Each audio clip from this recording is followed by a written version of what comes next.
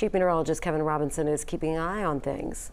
Hey, good evening, guys. Yeah, we're keeping a watchful eye on the radar. Unfortunately, I think it's going to be one of those nights where it gets pretty stormy as folks really try to go to bed. But if you've got something to do here this evening, I think you're in fairly decent shape. Let me show you how radar is looking right now. We do have some showers that are trying to work their way in to our southwesternmost communities, but the real action has been flaring up along this warm front, draped from Indiana back to the south of Louisville and Lexington. Big-time nasty storms blew up along this front earlier today.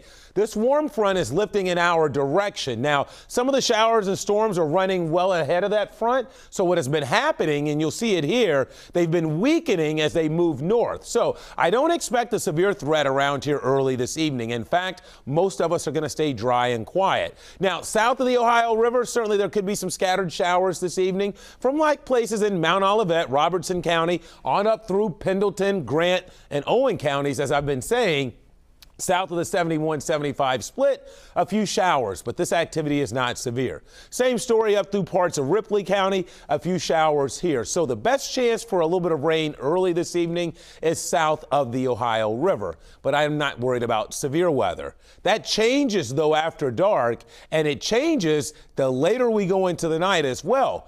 Thunderstorm chances go up, along with the threat for maybe some strong to severe storms as well, especially after 9 or 10 o'clock tonight. Then it's all out of here by Friday morning. Our greatest concern, by far and away, damaging winds. I think there will be a lot of lightning. Again, it can be very noisy overnight.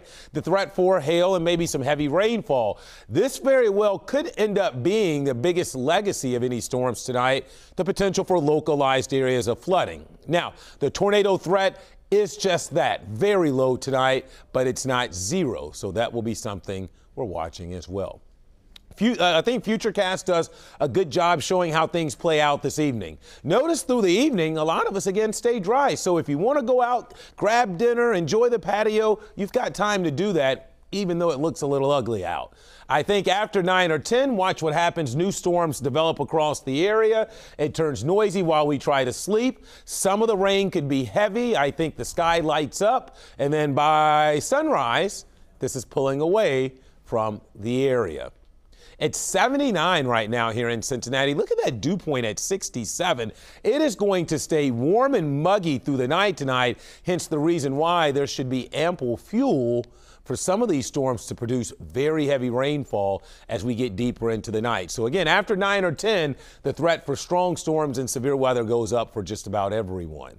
We'll get down to about 65 by morning with some lightning and thunder through the night. Tomorrow, warm sunshine with muggy breezes. Think early June as we climb into the mid-80s. But you know what? This is good news. If you've got Friday night plans, the weather looks fine. Just feels a little bit like summer out there. Here's your 7-day forecast. Weekend plans, you'll be dodging showers and storms, especially in the afternoon and evening on Saturday. Look at that, almost to 90 there. And then on Sunday, the best chance for rain will come during the first half of the day, probably around lunchtime and earlier. Kevin, thank you. The Reds taking care of business.